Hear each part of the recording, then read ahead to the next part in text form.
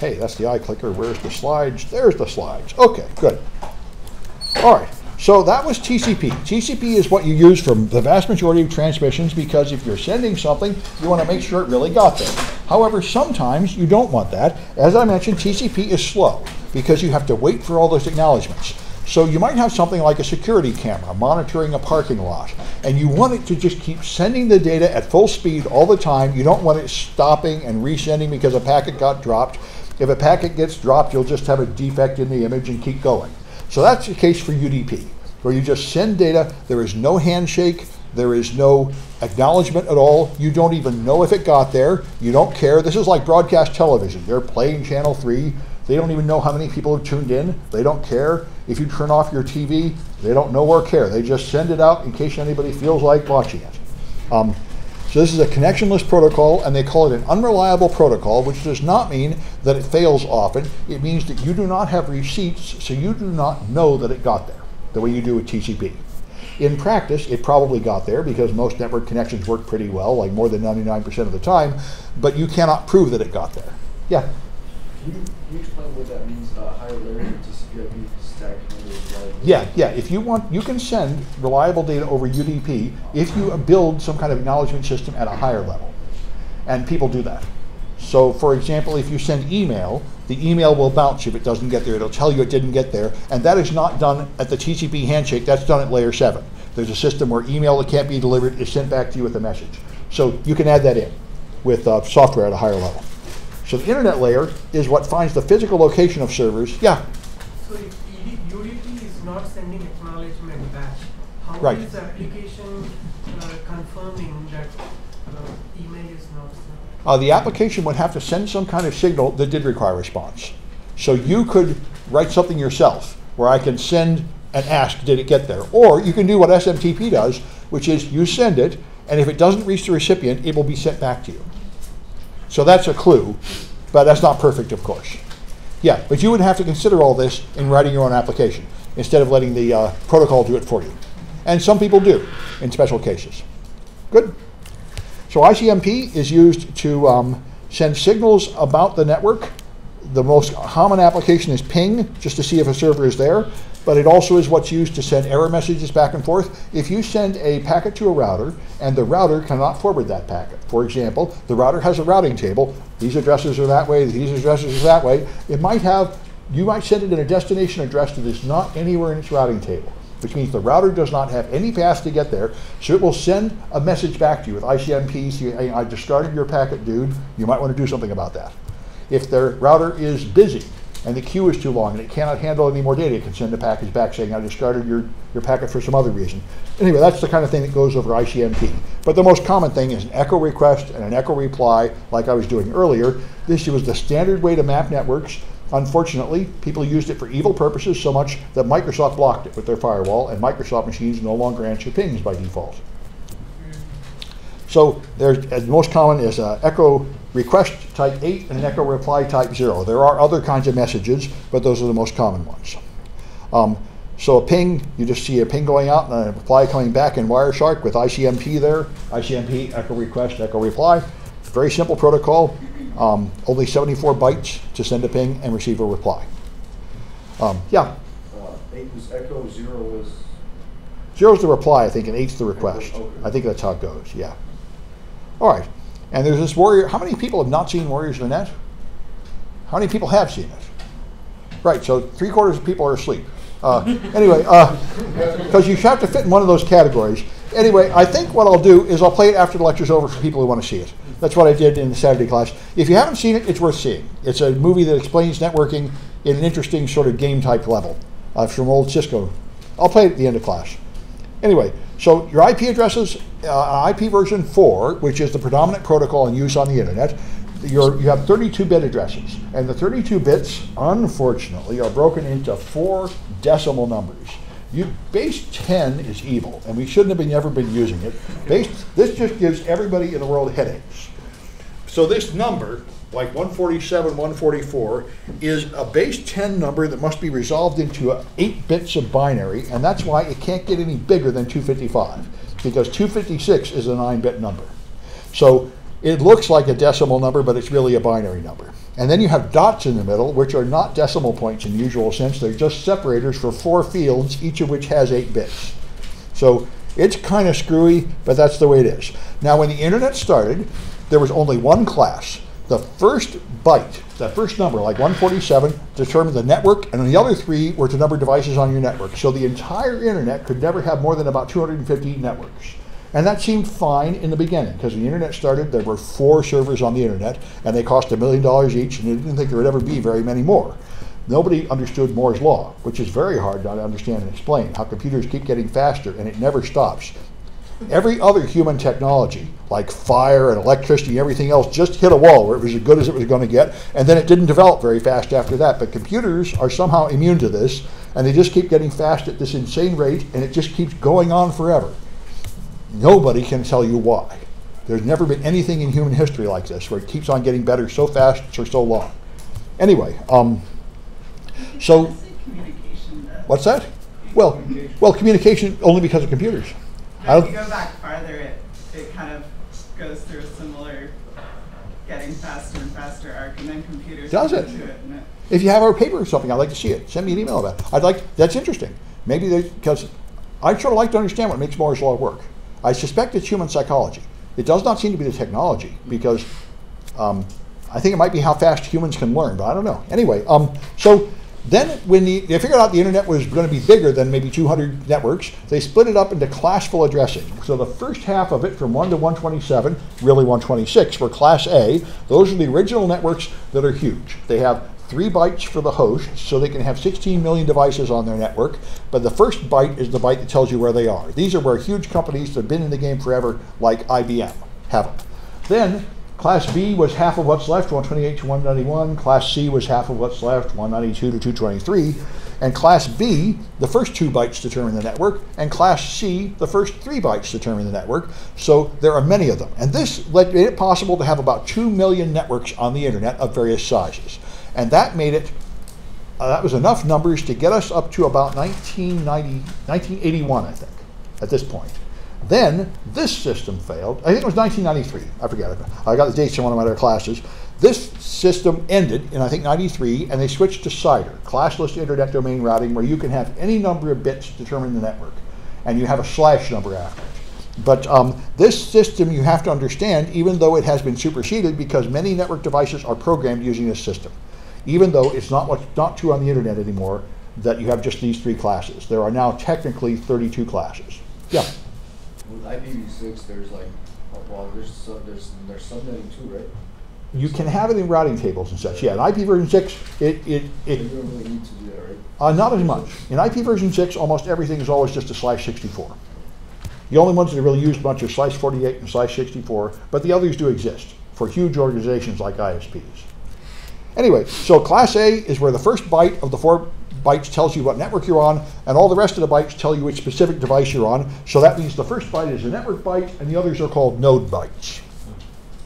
So Class B is where the first 2 bytes are network bytes, and the last 2 are node bytes. That's us, because City College is old enough that we got a distribution in the early times of the internet when Class Bs were numerous, and they give it to us pretty easily. Now our Class B address is worth $1 million on the open market, because IP version 4 addresses were all distributed in about 2012. They're all gone. They're a non-renewable resource, and you cannot get any fresh ones. So all you can do is get used ones from people that sell them, and they go for about $11 each now. I've been trying to sell ours for a couple of years, but there seem to be political issues about that. Anyway, so that's the game there. Class C is the smallest and most common type of network to get, where the first 3 bytes determine your network, and you only have 1 byte for the node, so you can only have 254 devices with separate public addresses on your network. That's usually enough for almost anybody. The college only has 30 public addresses, because you only need to put it on your servers. Your workstations can have private addresses.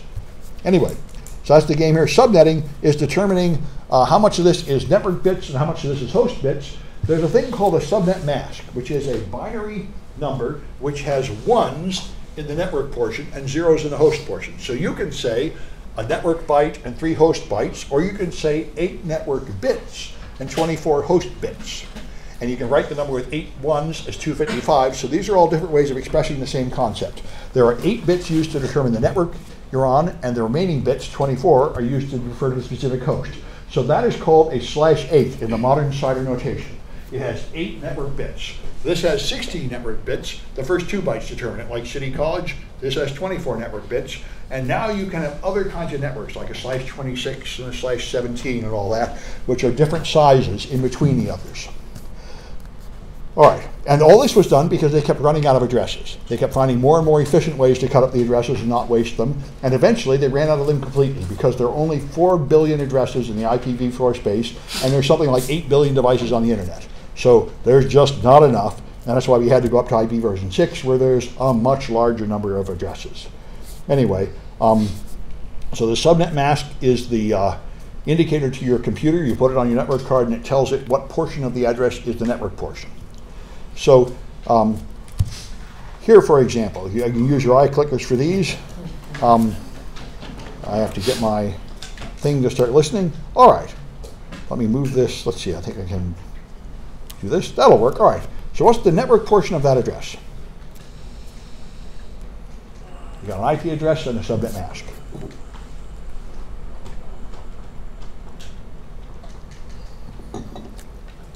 All right. Quit at 30 on this one.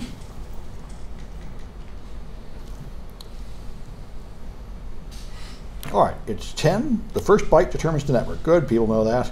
That's what you call a class A, although 10 is a private address, but it's in the range that you normally think of as class A in the old classful system. All right, what's the network portion of that address?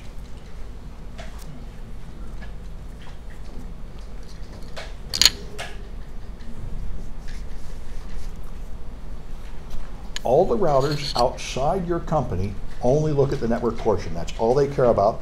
They use it to route to your company. The only people that care about the host portion are the internal devices on your network. Yeah? So in the network course, it talks about, like, here's your class A, B, and C networks, and in between is reserved for the loopback address. But, like, right. What exactly is the purpose of the loopback? You have to be able to refer to yourself sometimes. For example, you can ping yourself as a diagnostic tool, and you can have things listening on the loopback address so they can only be connected from locally but not over the internet. That's a common security measure. So it turns out to be necessary to have a loopback address. Yeah, right. At first it would seem senseless.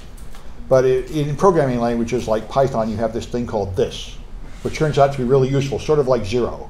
These things at first seem senseless, and then it turns out to be pretty important to be able to refer back to yourself. That's just whatever host you're on. Right. Right. So if you listen on 127.0.0.1, you're listening on your own local network only, inside the device. And another process can connect inside the device, which is kind of screwy. Microsoft uses this very extensively since Vista. If you do netstat -an on a Microsoft machine, you're listening on about 25 local ports. And I've tried and tried to get somebody to tell me what's going on with that. And I've not found anybody who can explain it to me in Microsoft. But they're using the network staff to inter-process communication in the same machine now, for some reason. Yeah. So any kind of like address combinations that begin with 127 is going to be a loopback. Yes. So That was an enormous mistake. Yes. 127.0.0. Actually, most of them don't work. But in principle, it's all reserved for loopback. So they burned 16 million addresses to make the loopback address in IP version 4. And when they ran out, that seemed like a poor decision. So in IP version 6, they used just one address, the lowest one possible, ::1 is the loopback address. They didn't burn a whole range of addresses. But that was what seemed good to people, because they made the same mistake over and over and over with IP version 4. They thought that the internet was going to be small, and it really didn't matter if you wasted numbers. And then they had to revise it to make more numbers, but they still didn't make enough. And then they had to revise it again to make more numbers, because the internet just kept growing and growing and growing beyond all the expectations. Yeah. Yeah. Where's the packet actually going when it's leaving the host? Is it going to the router, the default gateway, coming back? Is that it? No, if you want to get to the internet, and we'll have diagrams soon, but if you're going out to a local resource like your printer, it goes to the switch in the router and just back into your network. If you want to go to the internet, it goes to the router and then goes off to the internet. So when you're pinging the yeah, when you ping, if I ping the loopback, it never goes out the wire at all. It just goes to the software on your machine and comes back. So just go to the NIC and come right back. Yeah, it goes to the NIC and back. Doesn't even go out on the wire at all. Yeah, it's a loopback. Can you set it to go out and then come back to you? You'd have to ping an external address, like your router. You could then go through the network to your router and back. Good. All right. Anyway, this is This one is the first 2 bytes, so it's, why am I not seeing anything? Did it crash on me again? Hey, I seem to be having a lot of software problems today. Let's see if I can start it listening again. Okay, I can do that. So now I can do this. Well, I should be able to go back to it, but it won't let me create it. All right, I'm going to close it and try resuming the session. My software is hosing me today. I'm going to reboot it, and I'll bring the new receiver next time, because I'm beginning to think this receiver has bit the dust. But I think I still can preserve your votes if I'm careful. Let's see. Choose, resume, and then go back one. Yeah, and now go back one, and there are the votes. And so 172.31 is the right answer. All right, we'll get through the day, and I'll try my new receiver next time. So now I got another one like this, which is that one. What's the network portion? These are the most common addresses in America. Linksys routers like to use the 192.168 addresses. Professor, so since you got 16 bits, you could actually said /CIDR notation 16, right? This is a /24. Okay. The previous one was a /16. Okay. So because it's 8 bits for each of these, so it's /24, okay, yeah. 24 Because it's 24 bits, yeah. Okay. Good. All right. And I'll quit at 35 here. Any more coming in? All right. So that's 3 bytes. Good. Everyone's got it. All right. So now we're going to have a diagram that gets to exactly what people are starting to ask me there. So let's talk about a network. So if you have a network, back in the old days, you'd have a hub, not a switch. That's the way people did things. And then you put manual addresses everywhere. This is the old-fashioned network that you might have had. And you'd have, so you give the devices addresses, like 192.168.1.101, 102, and 103. And then each device has to have a subnet mask. And the subnet mask has to be the same on every device in your local area network. If it isn't, it won't work. Now, mathematically, that bothers me, because it seems to me like local network traffic should work, but I tried it with Windows XP and it didn't work. So anyway, you got to have the same subnet mask everywhere. So this is a /24. The first 3 bytes determine the network, and the last byte is what determines the host. So this computer gets 101, this is 102, this is 103, and that computer gets 1. Now the computer at the top is the router, it's the gateway. So this computer has 2 network cards. It has one for the local area network, and it has another one that goes to the internet. And the one that goes on the local network can use these local addresses, like 192.168 that are reserved for this purpose. They're reserved by RFC 1918, I think. And the result is you can never use them on the internet. If you send any packets to the internet with these private addresses, they will just be thrown away. They're not. So you can use them for local traffic, but to get on the internet, you have to have a real public address so people can reply. So you have to pay a phone company or a cable company or something to rent an address. That's what you're doing. So this public address is 147.144.51.1. That's the address of that other NIC. And that is the default gateway on this machine. This machine is the only machine that has connection to 2 networks. So if it gets a packet that is not on the local network, which it gets by doing an AND process on these 2 numbers, 192.168.1.0, if it starts 192.168.1, then it's on the local network and it doesn't need to go to the internet. If it starts with anything else, it gets forwarded to the default gateway and goes out the other network card to the internet. Anything down here, these clients all have to send their internet traffic to that machine, which will then forward it to the internet. And that's why each one of them has to have 192.168.1.1 as their default gateway. This system was opposed as unnecessarily complicated and giving everyone too many headaches when it started, and people much preferred to use things like AppleTalk on their local network that was very simple and NetBIOS. But this is the one that won on the internet, and after everybody got on the internet, they all used this for local traffic too, because since you have to learn it, why would you use 2 protocols?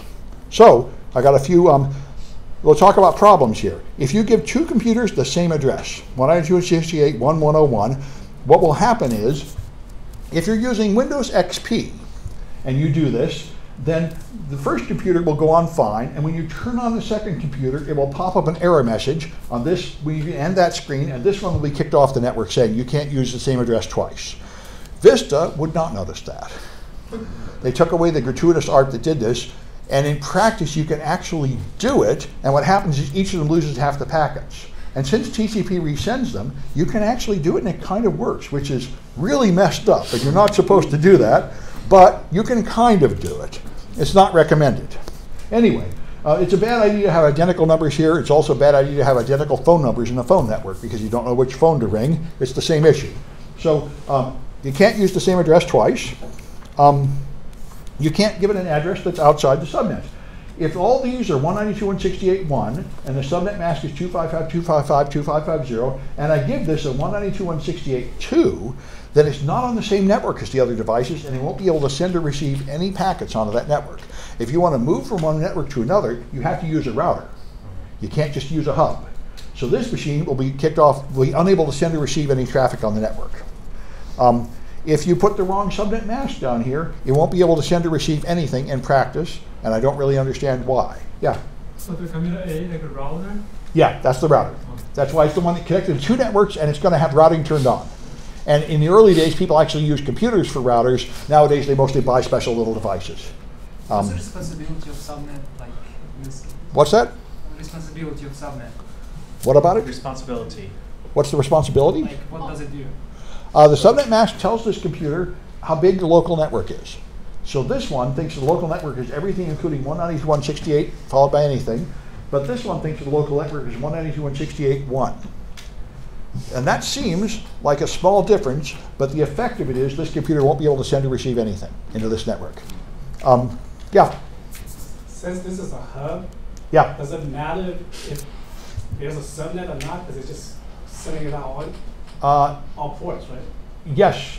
So the Ethernet will work, but the IP layer won't work. You won't be able to reach the addresses. So if you were to send something like an Ethernet broadcast, it would work. You'll be in the line. You're okay. Yeah, so you could send like a DHCP broadcast, but you won't be able to send any directed traffic to IP because the IP layer So you won't work. can't Right. leave the network. And in this case, you can't even reach the other machines on the LAN with the different subnet. All right, and you can also have the wrong default gateway. If you put the wrong gateway down here, then this machine will be able to talk to local resources like a shared printer or a file share over here because the local networking is fine, but if it tries to go on the internet, it will send its internet traffic to machine B, which is not the router, and will just throw it away. So this guy will not be able to get his email. But it will be able to reach local resources. Anyway, that's the kind of stuff that happens. So I just have some puzzles here, and there's an extra credit project where you find the problem with various networks. So here's one. Find the problem, and just say which machine has a problem here, A, B, C, or D.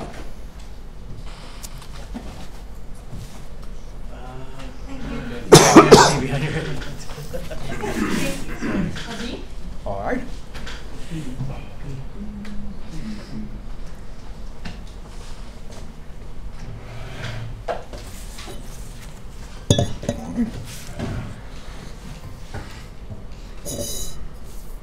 So, I guess I'll wait till 40. I think we have at least 30 voters.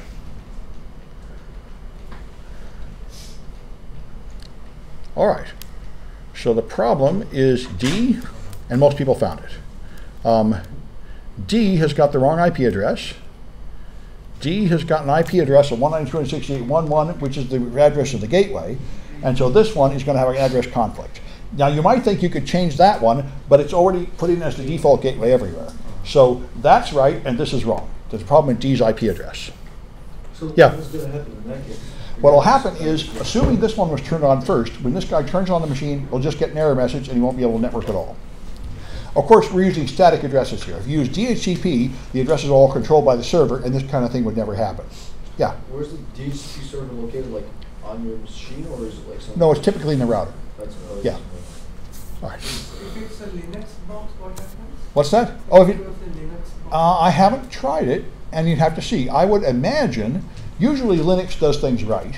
So it probably does a gratuitous ARP, which is what it's supposed to do. Before you can use an address, it does an ARP request to see if someone's using that address. And if you are, it'll just pop up an error message and not let you on. That's what should happen. And that's probably what Linux does. But I have not tested it. But especially in networking stuff, Linux tends to do things right and obey the rules. Microsoft tends not to. But in the modern version of Microsoft, they do better. Yeah? Just to take a step back, the default gateways of these B, C, and D, Yeah. they connect to the computer A, Yes. which is the router, Yes. and That's what they should do. And the 147.144 connects to the bigger internet. Right, to bigger. That's why this one, its default gateway tells it to use its other network card. It's the only one that has 2 network cards, and that's the one represented by the diagonal line.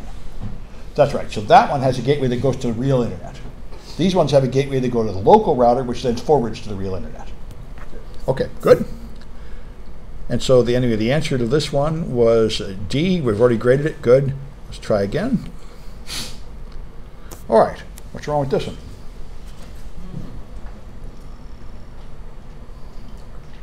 Okay.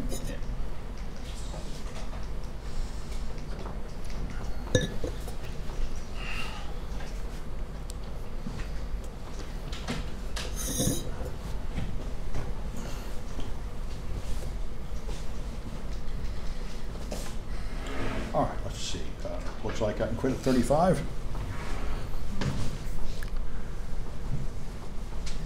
All right, and that's D again.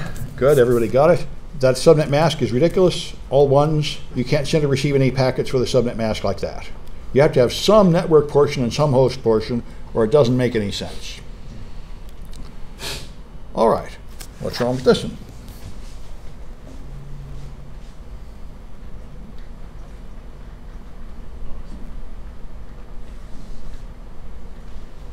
Oh. No, I see. All right, I found it. Yeah. This might be a little hard to see.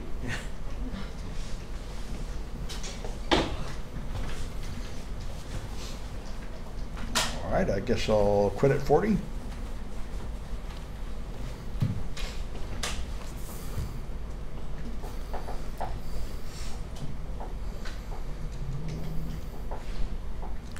All right, and so this one here has a 0, 192.168.0, but all the rest are 8, and up there it tells you you're supposed to use 192.168.8, so it's B that has a address outside the subnet. Okay, good. So B will not be able to send or receive any traffic. All right. So What's that? Can B send out the traffic?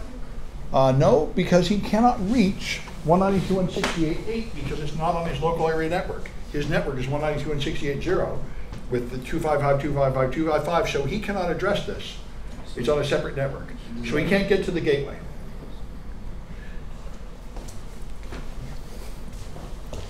All right, good. Yeah. But can we just walk through that last part slowly? So, because that part is 0. Yep, then his local network, all the addresses on his local network start 192.168.0. And he can't reach any other network without going through a router. But the router is at 192.168.8.1. So he can't reach the router. He would need another router to lift him off the 192.168.0 network and put him on the 192.168.8 network to get to the router. And you could, if you put another router in here, then he could be on a different network. But if he's connected to a hub, the hub is not able to reach it. Now the Ethernet will go through, but the IP addresses will not work. And if you really want to understand it, it'd be cool to set it up and like run Wireshark and see what happens. Anyway, good. So what's wrong with this one?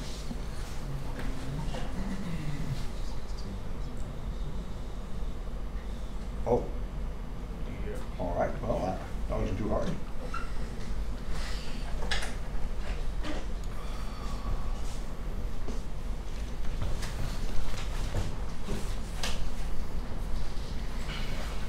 Good, looks like, I guess I can quit at 35. Looks like people mostly found it.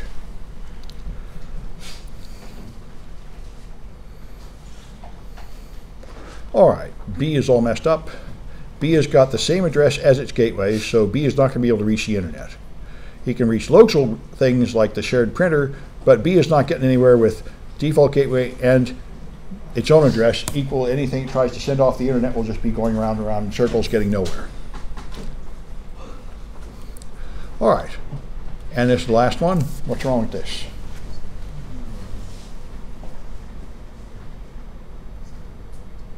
Oh, all right.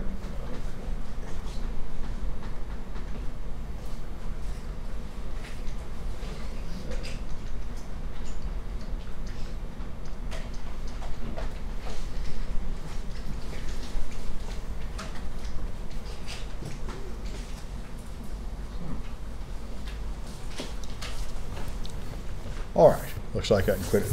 I guess 45, I guess.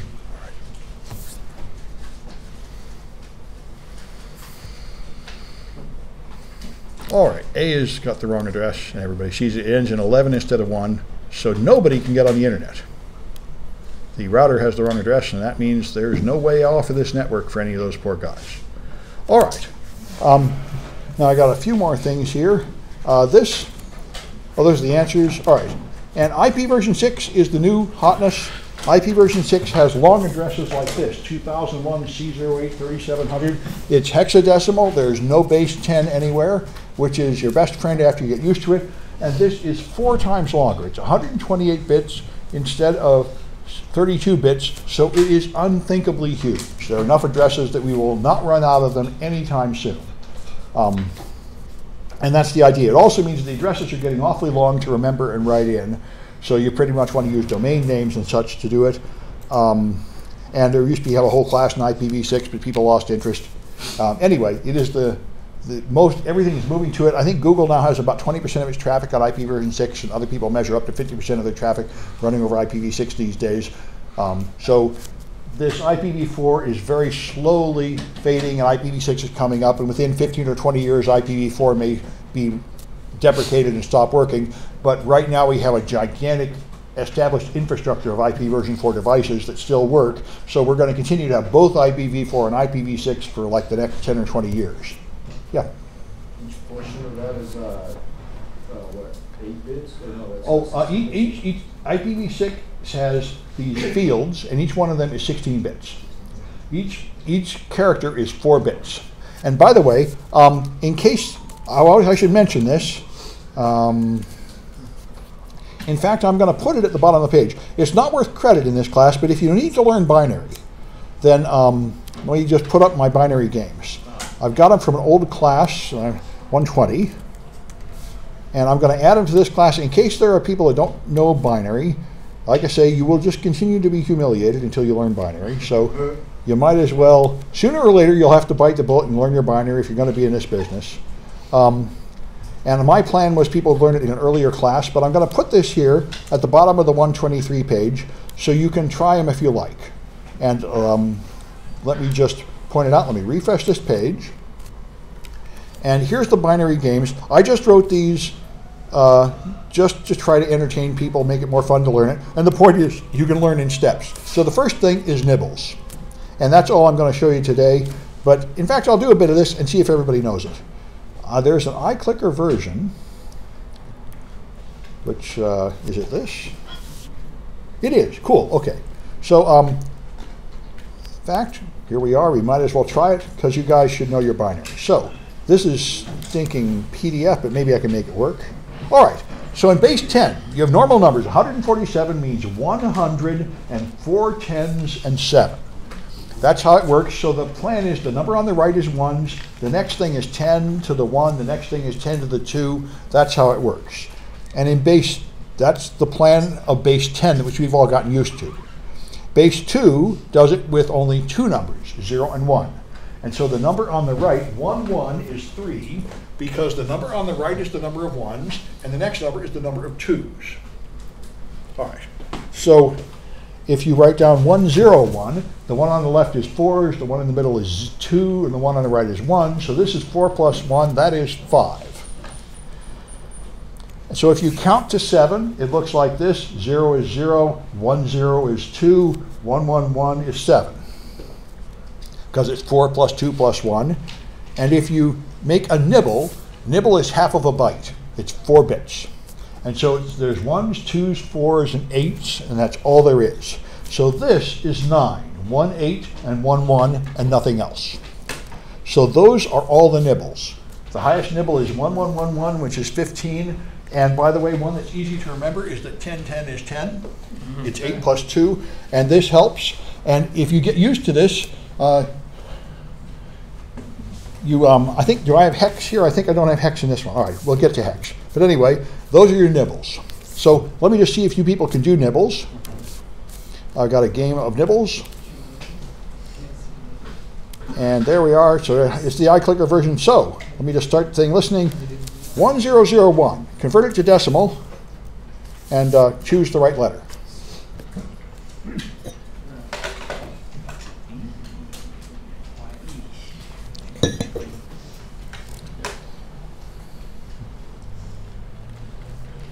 All right. And I guess I'll quit at 30.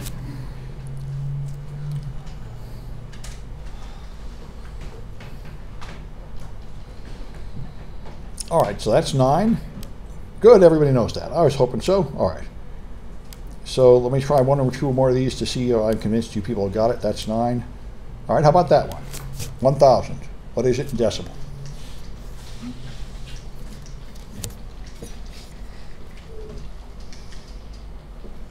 Of course, it's not 1,000. It's 1000. There is no English lexicographic way to express these things, unfortunately, because our language only handles base 10. I'll quit at 30. All right, that's 8. Hopefully everybody got that. Good, everybody got that. All right, then let me go ahead to the hex and make sure everybody's comfortable with that. It's only a small step forward. So here is hex.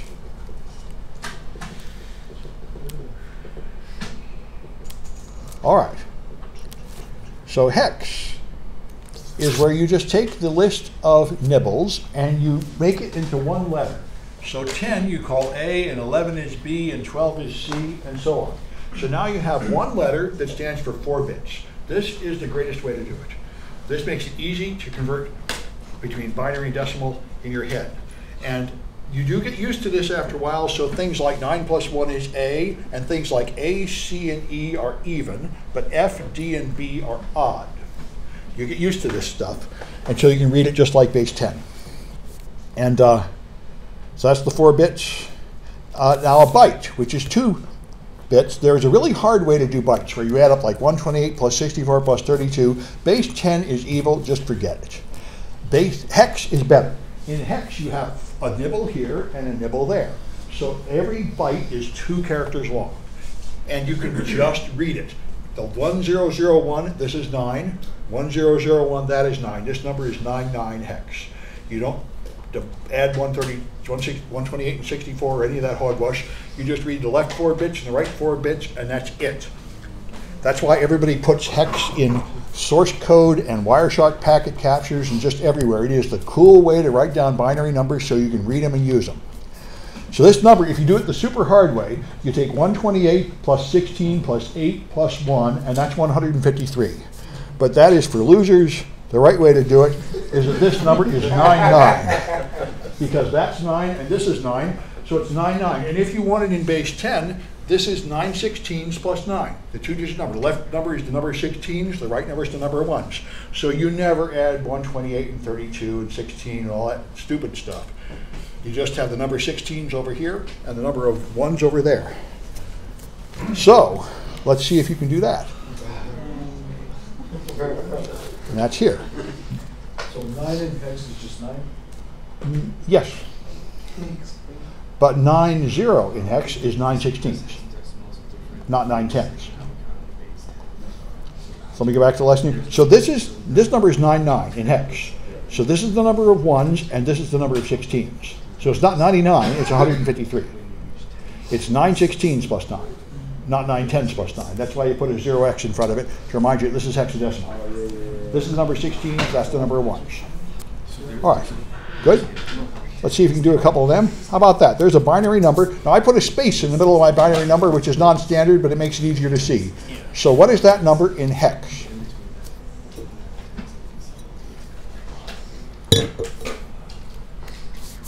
Nope, I guess smaller is better. All right. All right, I'm going to quit at 30.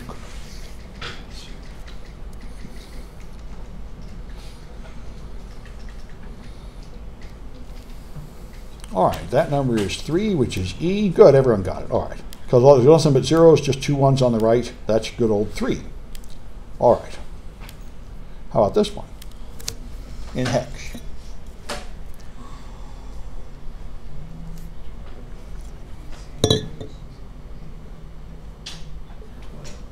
Okay. Good.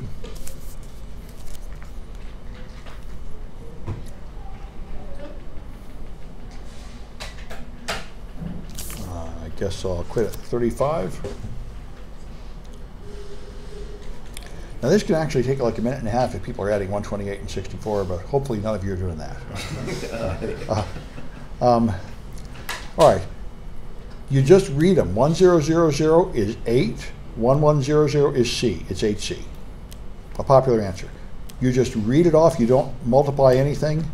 The left 4 bits are this nibble, the right 4 bits are that nibble. If you know a nibble, you know a byte. Yeah? So, so the first one is 8. Oh no, I'm saying, so the first letter is 10. The first letter is the number of 16s. But anyway, the first thing here is 8421. What I mean is like, yeah.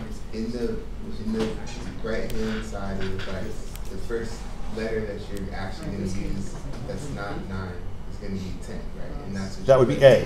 That would be A. And that would be 1010. 1010 is 10. Count up from that. Yeah, you can. Also, you can just do it this way. 8 plus 4 is 12. And then 10, 11, 12 is A, B, C. Yeah, that's exactly. That's right. Yeah, that's right. And when you're starting, you can even make a little chart, like on a piece of paper. Yeah, so it's 8C. That's what I actually had to think through a couple times because sometimes I miss and hit D or B. But it helps to learn that C is even and E is even. Because even numbers end in 0 and odd numbers end in 1. Good, good. I'm glad to hear it. Let's try another one. How about that one? All right.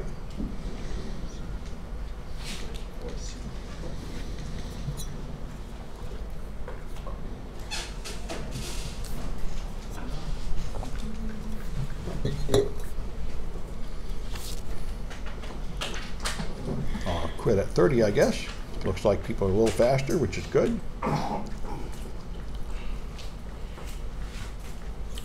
All right, and that is 4C, so it's A. And unanimous, that's what I like to see, everybody's getting it. One more of these, and I think that's enough for today. Oh, I have a demonstration to give you. All right, but that's, okay, that's good. All right. Good.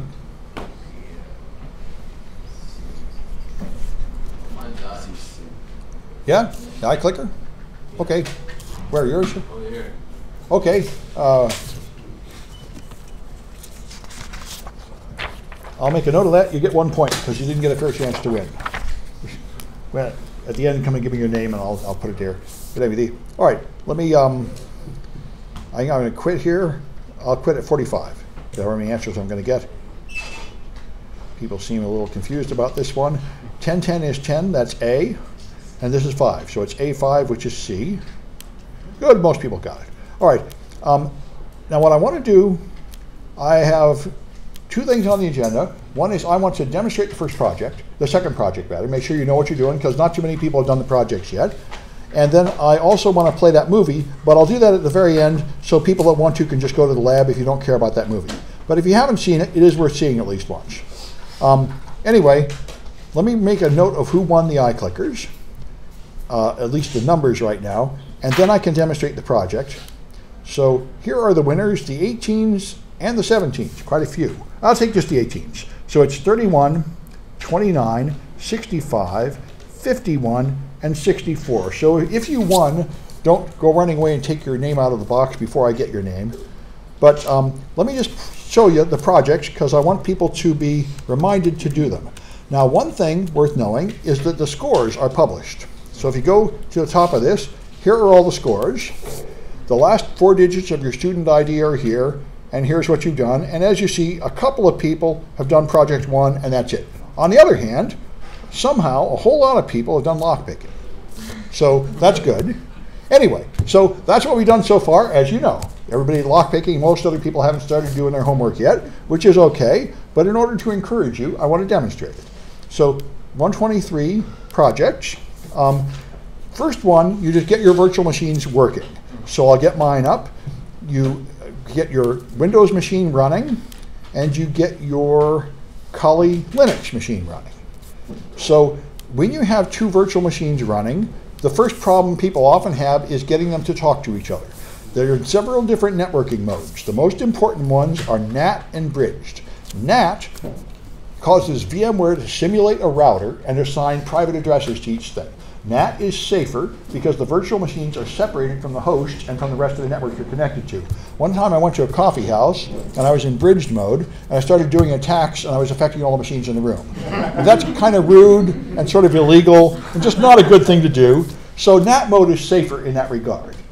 Anyway, all that matters for the project to succeed is they have to be the same. If you put one in bridged mode, which means it connects directly to the network, and the other in NAT mode, then they can't see each other because one's behind the router and the other isn't. Right now this is in NAT mode and this is in NAT mode, so they should be able to see each other. So if I run ipconfig in the Windows machine, I can see 172.16.1.129. That's my address. So before you even try to do a project, ping from one machine to another, because people very often have networking problems and there's no point trying to do anything until you get the networking working. So before you even think about anything else, just try the ping. Yeah? If you're using VirtualBox, is it the same idea? What's that? If you're using VirtualBox? Yeah, VirtualBox is similar. Yeah, you have the same kind of modes. I think it's in a slightly different place in the menu, but it's the same principle, yeah. All the virtual software does approximately the same thing. Where should we look for it? What's that? Where in the settings there is it? It's in the machine settings, and there's menus are a little different, but it's there. It's in the network card settings. Yeah. It has to be a Windows 10? Can it be a Windows 7? Oh, any kind of Windows will do, and any kind of Linux will do too. Although for this one, you have to pretty much have Corley because you need Armitage. Okay, so now I'm going to try pinging that machine. I was hoping I could fit its address on the screen at the same time as the other one. There, now I might be able to do it. There we are. So ping 172.16.1.129. All right, so I get replies. That's good. You have to press Control-C or Linux will ping forever.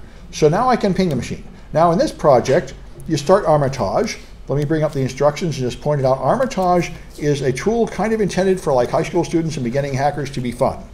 It's a graphical tool to take over machines. There's a professional tool called Cobalt Strike that comes on after it that makes it look like a video game and you can take over hundreds of machines. And the guy that wrote it dresses like the guy from The Matrix with the long trench coat. And he really thinks you should teach high school students to hack. It's his big cause. I'm not so sure about that. But anyway, it's a good project. It's a good product. And it makes it fun to hack things. So you go to your Corley machine and you start it with these two commands, msdb init and Armitage. If it fails, which it often does, because for some reason when they upgraded Corley to Corley 2, they broke Armitage, and they never seem to fix it. Every time I contact them, they say, oh, we fixed it last week, but it still doesn't work. So anyway, if it doesn't work, you'll have to execute all these commands to download and install Armitage. But anyway, if you've done that, you'll be able to start it here. All right, and so I'm going to paste those in to my Corley machine. So msfdb init, it's already been done. Armitage starts this glorious tool named Armitage. It has to connect to an internal server, and then it has to connect to a Metasploit RPC session. So these are those local connections we were talking about, listening on 127.0.0.1. 3 processes are running on my machine, talking to each other through network ports that don't go anywhere, that go to other ports on the same machine. But this thing is Armitage, and it gives you a sort of graphical interface that looks like a video game. I'm going to remove this. I can figure out how. Remove, good, all right, because I want to scan for it and show you how long it takes. There, okay, so you start with this, you don't see anything, and the first thing you have to do is scan your network. So it's hosts, nmap scan, intent scan would be fine. And so you put in a range. Now you could scan the whole network, all 256 hosts, but it would just slow you down. Since I know what I want to attack, I'm just going to scan that one machine, 172.16.1.129. Now, since he said use a /24 there, I usually put a /32 here, which means just that one address. I don't know if you have to put that there. It might be okay to omit it. But anyway, this will scan that one machine. I click OK, and the way it works is it runs nmap, and it shows you the nmap down here. So it's finding open ports on the machine and so on. And yeah. And you can do this all manually through the command line? You can do the nmap scan manually, but the rest of it is going to be harder to do manually. You can principally, this is all just, you can do it all with Metasploit, the command line. But the attacks, the command lines get kind of long. And all this does is do a graphical interface to type in the Metasploit commands for you. Yeah? What about when you get an R host error? Have you come R across that? host? Yeah, just when you do the scan, it just shows up as a plus. It's not picking up the, I don't think it's picking up the server 2008, I think it is. Yeah, well, I don't know, but the first thing is ping it if you can't find it. And by the way, I'll show you another trick too. But so now it does a scan, and in a few seconds it finds some open ports. But then it does a service detection where it sends a lot of traffic, and that takes like 2 or 3 minutes. So it has received some responses here, and notice, by the way, it found 21 open. 21 is FTP. And now notice it's getting a bunch of problems with 21. It's holding up the scan. This is very common. The reason why this machine is hackable is because it's running an old crappy product called EasyFTP server. And it's junk, and it crashes all the time.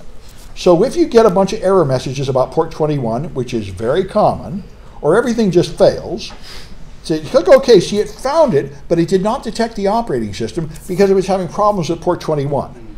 So I can use it this way, but to fix it, I'm not going to be able to hack into it because the FTP server has crashed. So when you have problems, you just restart it. Easy FTP service, restart. It needs to be restarted pretty often because it's a piece of junk. That's why we're going to hack machines through it. It's old, crappy, open source software. And in addition to being vulnerable, it actually doesn't work very well.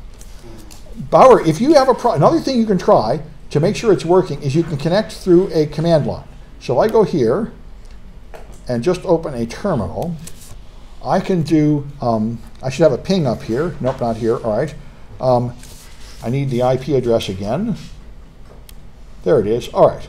So I can do a netcat to that address, 172.16.1.129 on port 21. And if it works, I'll see Big Fool Cat FTP server. That's what you want. It sounds kind of stupid because it is junk. But that's the point. If it had crashed, I wouldn't get that banner. You need to see that banner or the project won't work. The FTP server is running, and the FTP server has a vulnerability. So to exploit it, you just search for it here, Easy FTP, and it will show you the Easy FTP attacks that are available. There's various attacks. I think they'll all work. I usually use the first one, CWD fix ret.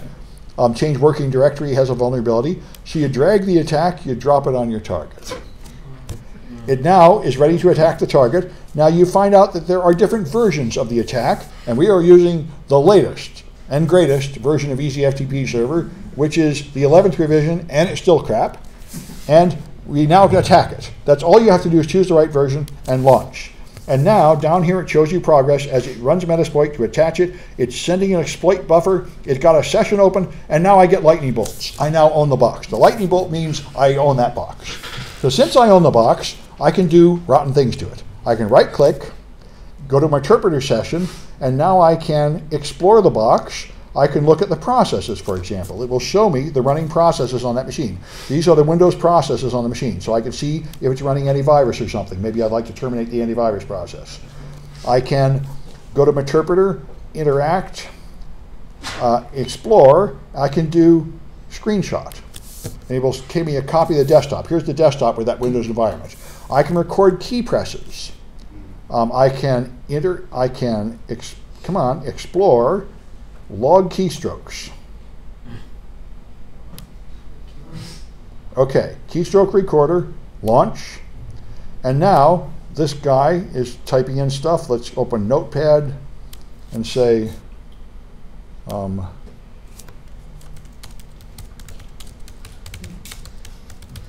typing in stuff. And there it is. So this is how you steal people's passwords. You can turn on the webcam and take pictures. You can make a video. This is why you keep tape over your webcam, because it's very easy to do. Any of you can do it. Yeah. So when you look at the Metasploit, yeah, exploits there, it's like I've opened it before and I've seen, you can get like 50 of those, and they all have names kind of like that, which don't make much sense. Is there a way to like 50 what? Choose like different exploits that'll be listed? Oh yes, that's if you use like there's a Hail Mary where you just send everything, and then you get like 50 sessions. Is there a resource to like actually look at each of those exploits and know like what the? Yes, a lot of the exploits have a test mode where it will tell you if it's vulnerable, and there are other tools like vulnerability scanners. that will just tell you if it's vulnerable. And if you wanted to be more subtle, you would carefully try to one by one and use the one that, because of course the Hail Mary thing will get you caught if they have any kind of intrusion detection. But it'll just, you don't want to get in, it'll get you in a hurry. So that's the game here. And what you do in this project is then you turn on a defense here, a Microsoft defense which blocks buffer overflows, and it makes your machine safe again. It prevents this attack. So that's what I wanted to show you. That's what it should look like when you get this project working. And so I'm going to stop the recording, and then I will play that video. So let me save this as 123 chapter 2b.